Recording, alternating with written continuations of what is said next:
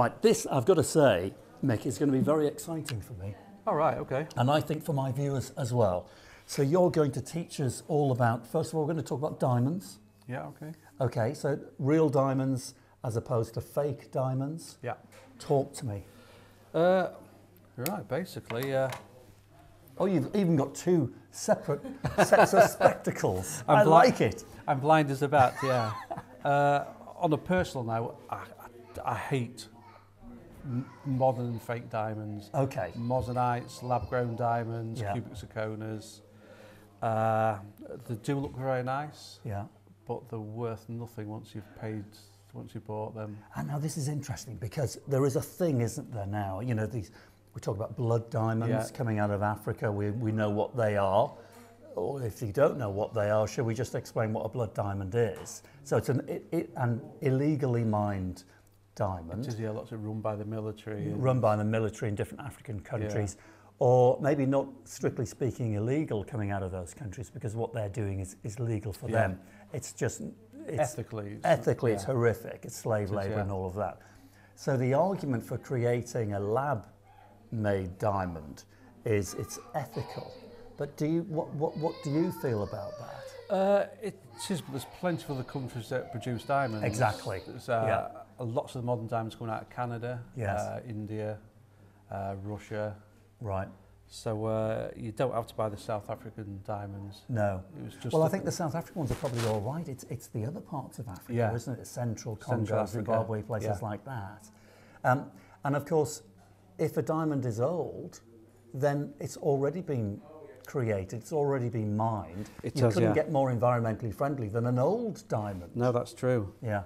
I mean, okay, it's an interesting thing, but these lab-made diamonds, I wouldn't be able to tell a difference between that and a real one. You would? That you can by the eye. I mean, this is a Georgian, the Indian stones. Indian?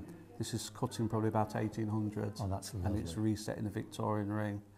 And that is spectacular, isn't it? Yeah, if you see the sparkle, it's in the sunlight, it's even better, but the quality is so much better. Is it? Of the old cut stones, yeah. And is the old cut stone, that won't be absolutely precise, will it? No, it isn't. So it's almost looking for little imperfections in the cut. It is. I mean, this one's good because there's no carbon spots on it. These are really, really good stones. And so what kind of machinery, if any, would actually cut that? Basically, like a diamond-encrusted sandpaper they used to. Right, yes. So the work involved in creating those stones. It was fabulous, yeah. And most of them were cut actually at the mine where they were mined. Is that right? Yeah. So when you look at a modern cut diamond, what is the difference? Is it the perfection that is really a bit dull and a bit boring? Yeah, it is. Modern stones, they're all computer cut now. Right.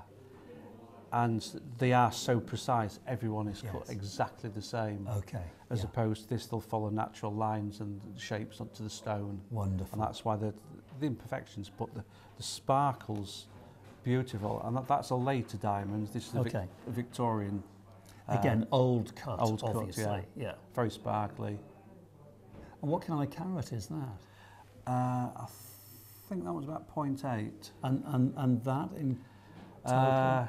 Total is just under 3 carat. You can see that now within the reflection. Look at that. I mean, it's like a disco, isn't it? It's stunning. It's like a real, there's a disco dance going on there somewhere, isn't it? That is incredible. What kind of value would that be? 6,000 to 8,000. Really? Yeah. Yeah. Now you mentioned investments, so 6,000 to 8,000. We've got diamonds here that are 225 years old. Yeah. The value, I'm assuming, is always going to be pretty good with old diamonds. Yeah, it's going up. It's going through the roof now. Okay. Lots of the modern jewellery designers are buying rings like this. They'll pop the stones out and put them in new settings. As opposed to new cut diamonds or the fake diamonds. Yeah. Okay. So this is 6,000 to 8,000. Yeah. How much would somebody likely pay for a brand new ring with the lab-made diamonds at that sort of size and carat? Would it be far off? No, probably 5,000 to 6,000. Right, and then the value of this, you're saying, will remain and go up? And go up, yeah. So the value of the lab-cut diamond, from 5,000 to 6,000, what's it worth in 2 years? It's the weight of the gold, really. You're kidding me. Yeah, basically, yeah. So how's it affecting your end of the business, the antique side? Are more and more people now wanting? Yes, very sought after. Very, very sought after, yeah. Wow. Yeah. So what's the future for these lab-cut diamonds? Some people are happy buying them. But if it's for an investment piece, something to leave to your children, they'll be quite disappointed. As opposed to our grandchildren, be very, very pleased.